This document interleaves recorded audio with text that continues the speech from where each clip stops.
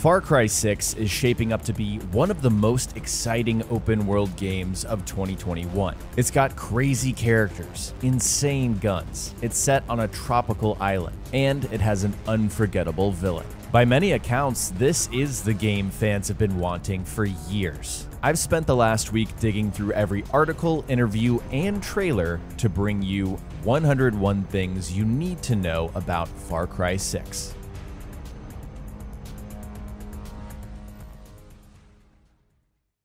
Far Cry 6 is an open-world action-adventure first-person shooter developed by Ubisoft Toronto. It's set to release October 7th this year on current and next-gen consoles, PC, Amazon Luna, and Google Stadia. In terms of performance, the new trailer during Xbox's E3 conference confirms the game will run at 4K 60 FPS on Xbox Series X. If you're a little bit worried like I was, it seems that consoles will get that next-gen bump, which we should also expect on PlayStation 5. Starting with the story, Anton Castillo rose to power on the promise of restoring Yara to its former glory, and he intends to do that by any means necessary. His 13-year-old son, Diego, is forced to follow in his footsteps as he shapes the future of his country. According to Giancarlo Esposito, who plays El Presidente, Anton is a leader trying to empower the people to understand that they need strong leadership. But he finds himself in a revolution. Anton's father was a dictator too, so he wants to empower the people to take their country back. His plan is to isolate Yara from the rest of the world to protect it from foreign influence. During the Summer Game Fest show, Esposito claimed that Anton isn't really a villain. It's hard to judge whether this is just his artistic interpretation or some clever marketing, but it's safe to expect Anton to be more complex than he seems on the surface. He's also grooming Diego to be his successor and continue his legacy of ruling Yara. Diego seems to be at the center of this story in a way that may not be obvious just yet. Pretty much everything Ubi has said about this story is that Diego is unsure about his future, so perhaps we, the player, will be able to influence the future of Yara through how we interact with Diego and perhaps how we even treat Anton. Yara is a fictional island off the coast of the US in the Caribbean. After decades of economic sanctions, the country is left impoverished and its people divided. Some Yarans follow Anton blindly, while others are subjugated to his reign. Tensions boil over to the point that it sparks a guerrilla revolution. This is where the player comes in. We play as Danny Rojas, a local Yaran who really didn't want to get involved in the revolution. We had plans to leave Yara until we witness Anton's brutality firsthand. That's when we decide to join Libertad, which is the guerrilla faction aiming to take down Anton Castillo. For the first time in the series, Danny can be played as male or female. This is a choice that you make at the very start of the game, similar to a game like Assassin's Creed Odyssey. After Far Cry 5's silent protagonist, Ubisoft is going back to a fully voiced character, and we're actually seeing our character on screen in third person. For narrative director Navid Kavari, it was essential that our player character has a personal investment in this revolution. They needed to have a voice in this game. This reminds me of Far Cry 3 and how Jason Brody's voice was essential to his journey. All we know about our protagonist is Danny's a military dropout turned guerrilla revolutionary. So theoretically, Danny has all the military expertise, the experience to be able to mow down Anton's forces and take back Yara. Over the course of the story, we'll meet a bizarre cast of characters like we expect. The first is Juan Cortez, who narrates one of the trailers, and he seems to be our main weapons expert. He's a jaded ex-KGB spy who specializes in the resolver philosophy. We see him sort of egging on Anton in one of the newest trailers for the game, so it's safe to say that they have some old issues that need to be resolved. Speaking of, resolver is the philosophy of using what you have to make what you need. After decades of sanctions, Yarans have been forced to make do and adopt this idea of reusing and repurposing. So as the player, we'll get to see this in the form of weapons, vehicles, and even our animal companion. And we'll get into all of that specifically later in the video. The only other major character we know of so far is Clara Garcia. She is the leader of the resistance group Libertad, so She's going to be a main player in this story. There's also this guy who, again, we don't know his name, but he appears a lot in the footage we have so far. Naveed says the game's story is heavily inspired by the Cuban Revolution, which Ubisoft used to research and form the basis for fighting back against Castilla. This revolution also inspired the look of Yara, which mixes vintage cars with modern weapons to develop a sort of timeless look. In terms of story structure, world director Ben Hall says players have a lot of choice when it comes to experiencing this narrative. Who you speak to and in what order is up to you, which opens many different paths for how the game will play out. Naveed says you're given the freedom to explore at your own pace, but there's also cutscenes for Anton and Diego when Danny isn't there. This is to make sure that the player also sees their perspective of the revolution. Lead gameplay designer David Grivell elaborated further on the story design, saying the player can tackle missions in almost any order that we want. We can start anywhere in the world, talk to anyone, and do missions however we like. Ubi is trying its best to be as open as possible because player agency is absolutely key. Naveed also came out and said Far Cry 6 is political by nature, saying a story about a modern revolution must be. While it doesn't try to say anything specific about modern-day Cuba, he wanted this story to be about the conditions that lead to the rise of fascism in a nation. The costs of imperialism, forced labor, the need for free and fair elections, LGBTQ+ rights, and more.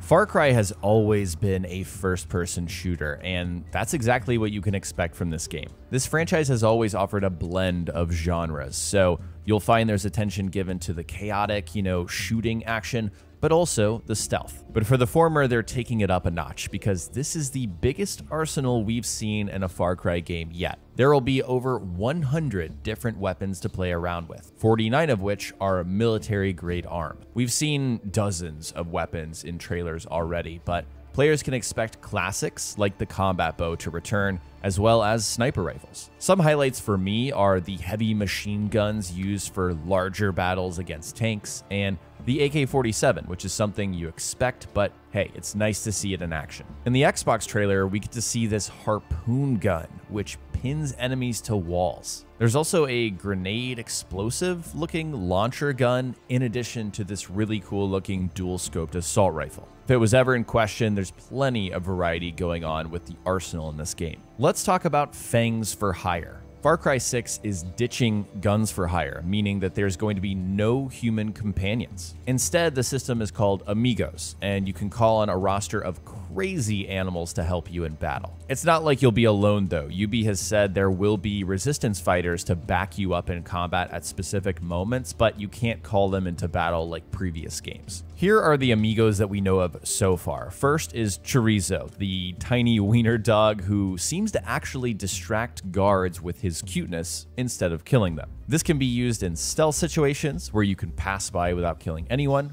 or you can set them up for a takedown. Guapo is Juan's pet alligator, who you can sick onto enemies. He wears clothes, and he seems to be the kind of companion that you'd call in the middle of a fight to hold down enemies or just take them out. The newest one we've seen is a rooster with a spiky collar called Chicarron. Looks like this guy comes in to claw your enemies and yeah, just deal some real damage. In one of his videos, Joraptor pointed out that it looks like there's a cyber dog coming in the season pass for the game, in addition to a giant cat in one of the special editions for the game. So it looks like what we've seen is not the end of the Amigos. And yeah, clearly Ubisoft is leaning into the ridiculous side of things with this one. In terms of enemy types, we've seen a lot of grunt-looking soldiers throughout gameplay. I anticipate we'll see more variety soon, but you see the heavies, which we've come to expect in the recent games, but also these shield type enemies that can lay down a shield and present another sort of navigation challenge in order to get around that. There's tons of throwables, Molotov cocktails, but this one in particular caught my eye. It's an EMP gadget, so you can throw it like a grenade in order to disable security cameras. Remember those brutal healing animations across these games? In one of the trailers, we see Danny lighting a cigar and burning herself to cauterize a wound.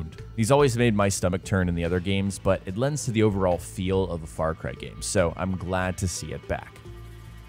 If you've just seen what's been released so far, you might think there's no stealth in this game. So far, we haven't seen a ton of that footage, but there does seem to be that classic approach of letting the player choose how they want to tackle any situation. For example, one of the big new additions is that the player can blend into their environment by holstering Danny's gun. That allows us to pass through areas of Yara as a normal civilian. You can use this to pass behind enemy lines, for example, and sabotage enemy equipment. You can also do this for just more immersive reasons. We've been able to holster our weapon before, but hey, it makes sense for a guerrilla fighter to be able to blend in. But it also enables you to do more casual things like play dominoes and explore the city. Personally, I hope this makes the world feel more realized and reactive instead of a carnival where you're kind of running between activities. Pretty much all of the things you expect from stealth that you can do in previous games is here. So the first one is going to be throwing knives. These are completely silent and you can use these to take out enemies from a range. You can use rocks to distract enemies away from an area or set them up for a takedown.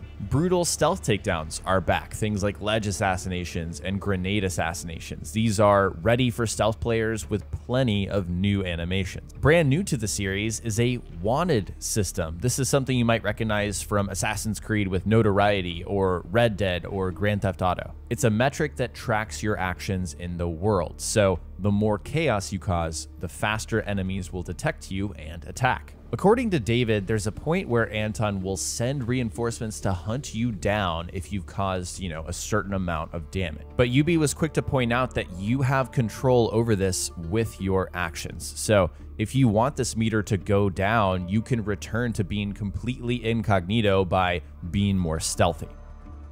We talked about Resolver earlier and how it sort of plays into the story part of the game, but it is a huge part of gameplay. We don't know exactly how it works yet, but we can kind of assume from context clues that we're going to go out into this world, scavenge for specific parts, and then bring them back to craft some insane things. In the last few games, all crafting has been done via menu. We don't know exactly how that works either in Far Cry 6. Personally, I'm kind of hoping that they overhaul it. Gameplay suggests so far that there might be a workbench to do crafting, and yeah, I hope so. That's a fun sort of in-world method that I always appreciate. We will use a similar kind of system for crafting attachments to existing weapons. There's a ton of focus on customization in general, and that applies to non-resolver weapons too. There's about 6 or so resolver weapons we've been able to identify so far, so let's take a look starting with El Pequeño. This is a Gatling gun made using a motorcycle engine. It looks insane. El Sussurro is a nail gun that can be used in stealth, so you get more options with that gun too.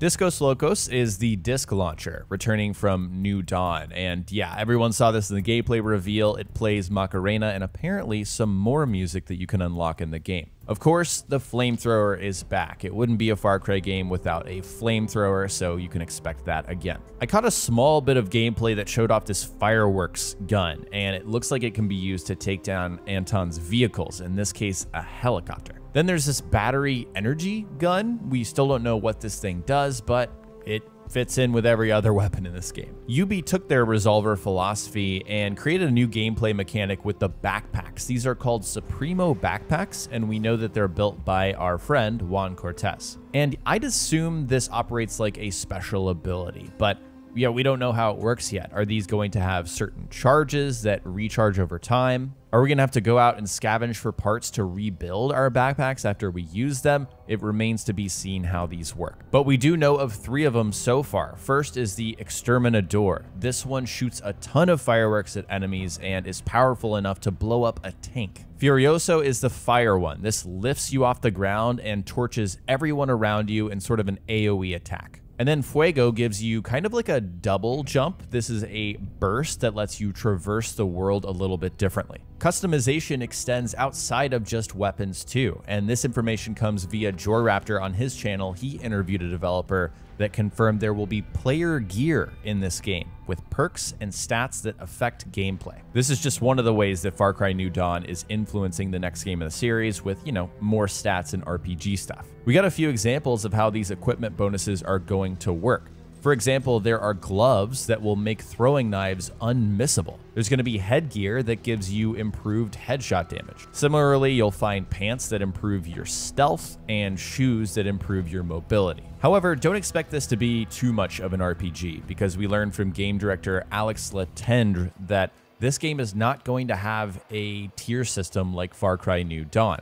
He said that that idea didn't fit the fantasy of this world. I'm happy to hear that, because that's something that does break the fantasy for me. We really don't know much about skill trees yet. Far Cry has always had a method of earning points and experience and unlocking new abilities and items, so I assume we'll see that at some point before launch. For the first time, we get third-person sections in Far Cry 6. Like we talked about earlier, there are story beats, but also in gameplay. Danny can walk around guerrilla camps and interact with characters and the environment. It's also there to show off the visual customization, since we'll be able to choose everything from our backpack to our clothes. This made me happy, because we don't want another Cyberpunk situation where you're getting to choose what you're wearing, but you never get to see it unless you're in a vehicle, right? Once you leave a guerrilla camp in Far Cry 6, the camera will zoom back into first-person mode seamlessly. And the other time that we know about that we'll see Danny in third person is when we're using the backpacks, which we've seen in a lot of the gameplay that's been released so far.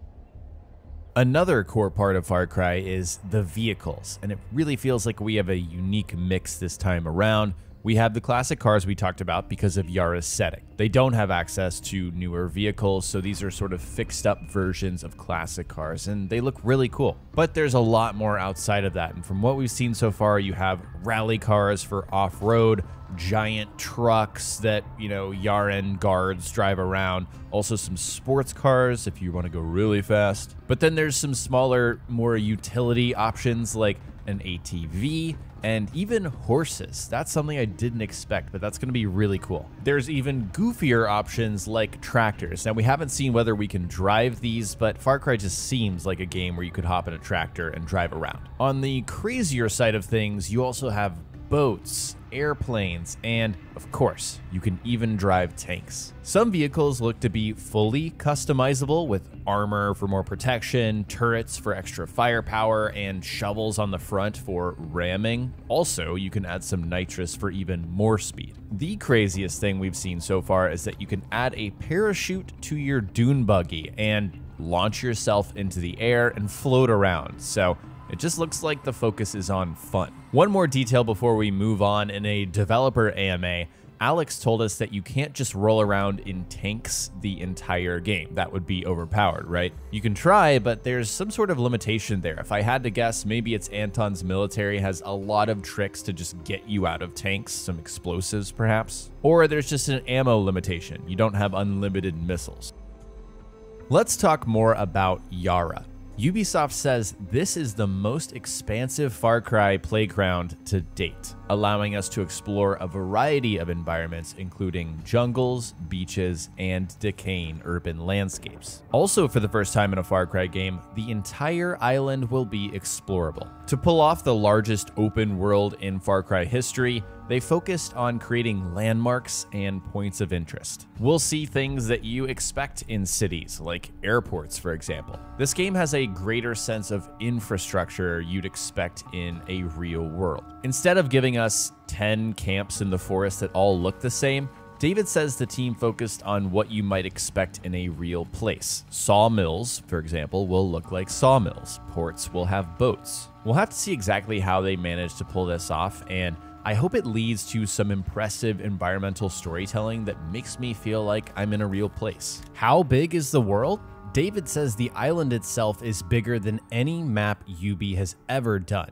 But he also says that doesn't mean anything if it's empty. There's going to be plenty of content and, quote, the right content too. He went further on to say that the game isn't all about guerrilla warfare. Ubi wanted to make sure that when you're in the open, you can go fishing for a bit. You can go on a hunt. This game will offer those quieter moments in addition to the louder ones. Ben says UB Toronto wanted the player to feel like they're exploring an entire country, not just a single region. We should expect a mix of luscious biomes and urban environments in decay. There's a strong contrast between the beauty of this nation and the urban environment, which will be dense and relatively new to the Far Cry experience. In terms of density, Ben is referring to the city of Esperanza. This is the capital of Yara, where Anton rules. We haven't had a true, fully fledged city in this series yet because we're mostly in developing countries. This is the heart of the conflict, and it's incredibly dangerous for players. But I'm hoping Ubi really invests in impressing us with this city because dense, highly detailed cities are some of my favorite parts of any game. More on the city, David says Esperanza is under lockdown. It's heavily controlled by the military, unlike any other part of the island. It's full of elite troops patrolling the streets. There's parts of this city where anyone seen there is pretty much shot on sight. After reading this quote, I remember there's a small section of gameplay where we've seen Danny dressed as one of Anton's guards. So perhaps we'll have to grab a disguise in order to navigate some of these areas. Maybe this is just one set piece for a mission, but it could even be part of the notoriety mechanic. We'll have to see. Filling the world with fun things to do is so important in a Far Cry game, and open world activities in Far Cry 6 are no different. FMD bases are returning. These are the classic outposts that you've seen in every single Far Cry game. And we already know that we'll be able to recapture these outposts after a certain point, similar to previous game. We'll also have something similar to radio towers like in previous games, but hopefully there are good incentives for capturing these. I always appreciated how Far Cry 3 gave you free weapons for taking the time to unlock them. One of the new activities you can expect is flak cannons. These are Anton's anti-air weapons that exist out in the world. So if you want to fly in certain areas of the map, you're gonna have to go on foot to take these down in order to fly safely so you're not shot down. Checkpoints are also new, and it's kind of the same idea, but on land. This is where Anton's men will stop and check to see if you're a member of Libertad. You can blend in as a civilian by holstering in order to pass through, or you can navigate around these entirely to avoid them, but wiping them off the map will make traversing in vehicles much easier. One of the activities that's rooted in the narrative, in the story, I guess, is guerrilla paths. These are hidden from past revolutions. They lead you to shortcuts to maybe get around checkpoints, for example, but they also hold valuable intel and loot. In some of the gameplay we've seen, Danny actually takes out a phone and follows a map in order to find one of these guerrilla paths. Every game in the series has hunting, and Far Cry 6 is no different. According to Alex, wildlife is very important in this game, and it can be hunted and used in trading to get what you want. So it sounds like it'll be very similar to recent games. We briefly talked about dominoes before. That's one of the more leisure activities, but expect some crazier stuff like the wingsuit challenges in Far Cry 5, because again, this is a Far Cry game. In sad news for some fans, arcade mode will not return in 6. Alex says they chose to focus their efforts on the campaign instead, and this will upset people, but yeah, at least we're not surprised on launch, and hopefully this means the main game is going to feel more polished. In terms of getting from activity to activity, the wingsuit and grappling hook are returning. And we know that the wingsuit is going to be difficult to get. During an AMA, Ubi said it won't be handed to us on a plate. So it sounds like we'll have to earn it via a mission or maybe through the skill tree. Another returning feature, Far Cry 6 is fully playable in co-op mode. It's going to feature the same tether system that we've had in the last few games. And if you're not familiar, Far Cry 5 and New Dawn made it to where you have to stay close to your teammate at all times. So if you were kind of hoping for maybe like a GTA Online or a Red Dead Online experience, that's not gonna happen. You can't explore entirely different parts of the map. But Alex says it's simple, easy to use, and we're gonna see more about it soon. A lot of what you're gonna be doing in Far Cry 6 interacts with itself. So it sounds like there's a lot of variability where you can set off a chain reaction of events. Perhaps you can just mainline the story and finish the game relatively quickly, but if you really allow yourself to get immersed in the world, it will take you on crazy rides. Another detail I picked up from a Joraptor interview is that there's something special that's going to happen after the main story, and this will set up the world to offer something new that you didn't have before. The whole purpose of that is to keep you playing. It's supposed to give players more to do after the end of the game, so the world won't be empty when you're done and you're not just resetting outposts that you've already captured. This makes sense given Ubi's recent trends of giving their games a long tail, but This is great too because we know the game's DLC is focusing on villains from the previous games. Both players and the developer want there to be fun things to do after the game is over, so hopefully whatever they have planned does that. During the AMA, Jayvee was asked if the game is going to continue the end of the world apocalypse storyline from 5 and New Dawn. Naveed said there are loose connections between games in this series, but they really wanted to focus on the story of Yara and its revolution. If you're wondering how long this game's been in production, Far Cry 6 has been ongoing since 2016, with Ubisoft Toronto as the lead studio. We know that Jayvee likes to pool all of its resources across its many studios, so there are many different hands lent to this project. Also, during a dev AMA, we learned that Herc is not returning in this game. He's been in so many games over the years, but this time they're focusing entirely on characters within Yara. The composer behind the game's soundtrack is Pedro Bromfman, who has worked on games before, but most notably, he made the score for Narcos, which, if you watched it on Netflix, that's kind of the perfect fit for a Far Cry game. If you're wondering about last generation versions of this game, Ubisoft is making sure that it will be viable for Far Cry 6. According to them, the game looks and runs fine on both previous and next generation consoles. They've said they're not abandoning players who want to play on Xbox One and PS4. And yeah, that's kind of a take their word for it thing. We'll have to see when the game actually comes out. If you're playing this game on PlayStation 5, Alex says DualSense owners will be happy. The game will feature adaptive triggers and haptic feedback to experience some of the more subtle parts of Yara. Like I said before, that makes me want to grab the game on PlayStation 5 because guns just feel better. It's time to dive into the extra content on this game. First off is pre-order. If you pre-order the game, you get the Discos Locos Deadly Disc Launcher and the Libertad Chorizo skin for your Amigo. The Season Pass for Far Cry 6 is doing something a little bit different. It's actually not directly like a follow-up of the game.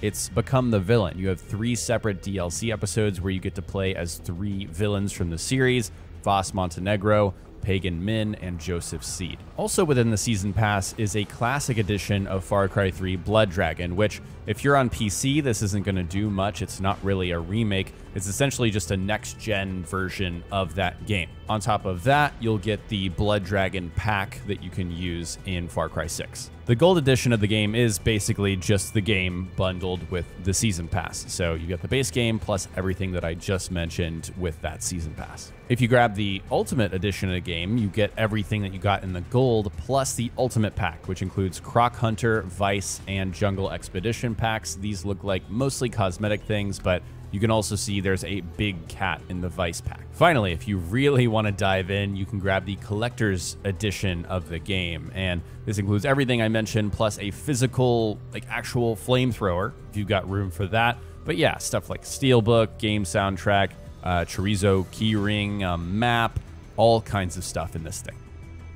I hope that gave you guys a ton of information, really everything you need to know to get excited for Far Cry 6 later this year. I hope you enjoyed the video. And if you did, please let me know by clicking the like button. I'm working on a 2021 review of Mass Effect 3, which I just finished in the Legendary Edition. So if that sounds like something you'd like to watch, go ahead and hit the subscribe button and click the bell to receive a live notification so you don't miss it. You can also follow me on social media. I'm jayveeonYT on Twitter and jayvee.yt on Instagram for updates on all of my content. If you want to chat more about games in general, join our community Discord server. Links for everything are in the description below. Big thanks to my YouTube members, Ultra fans Bill and Cam, Superfans Tipsy Sergey, Tarl K, and William. Fans Matthew, Spyro, Level 42, Blood Sky, and Kamal. And supporters Nos, Adam, Mr. Hollow, Quickness, Firkin, Jay, Sam, Abhishek, Ferris, Report, Gabrielle, Abraham, John, Teo, and Sung for supporting the channel. If you want to support me further, click the join button below this video. Thank you so much for watching, and I'll talk to you next time.